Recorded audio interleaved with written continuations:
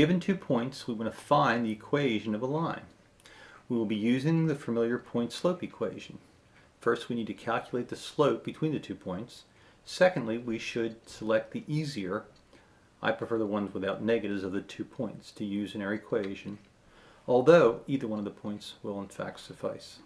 So we're given 2 points, 0, -10, 3, -1. We want to find the point-slope equation and then convert this into slope-intercept form. What I'd like to do is do this problem 2 ways. First, let's choose the point 0, -10. So, we're going to use 0, -10 as our point. We need to find the slope. Let's call this x1, y1, x2, y2. Remember, the slope is y2 minus y1 divided by x2 minus x1. So y2 would be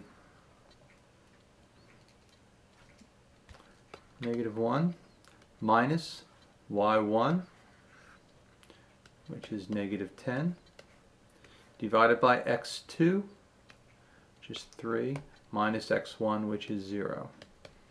So this becomes 9 over 3, which gives us a slope of 3. And we're going to use this point 0, -10.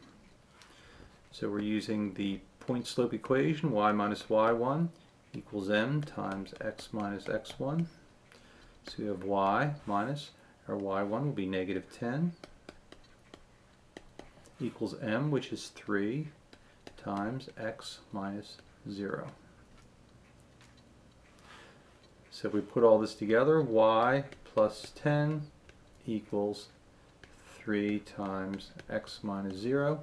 So this would be the point-slope equation.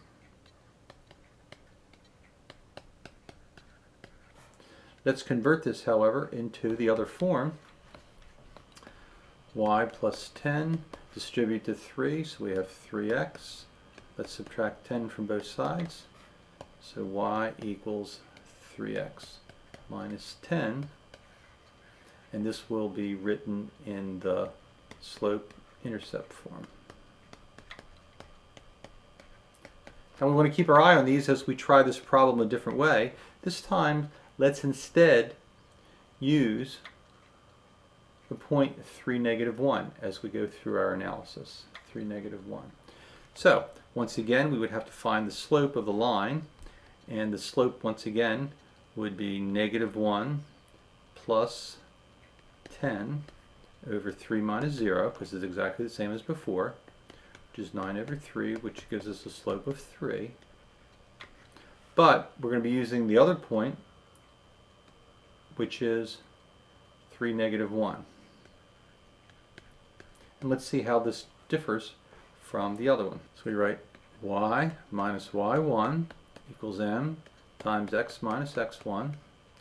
So we'll write y minus, our y coordinate is -1, equals m, which is 3, times x minus our x coordinate, which is 3. So we have y plus 1 equals 3 times x minus 3. So this, in fact, will be our point-slope equation, because we have the point 3, -1. Here we have the point 0, -10. But now let's convert this. Y plus 1, let's distribute. 3 times x is 3x. 3 times -3 will be -9. Let's subtract 1 from both sides of the equation.